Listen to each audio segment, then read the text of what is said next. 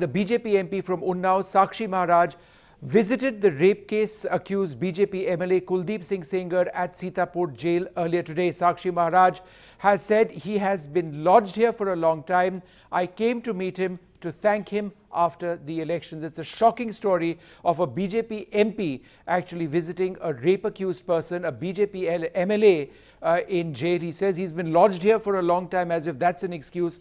I came to meet him to thank him after the elections. That's fairly unacceptable as any response. And this is also हमारे यहाँ के बहुत ही यशस्वी लोकप्रिय विधायक कुलदीप सेंगर जी यहाँ काफ़ी समय से हैं। चुनाव के बाद उनका धन्यवाद करना उचित समझा तो मैं आया।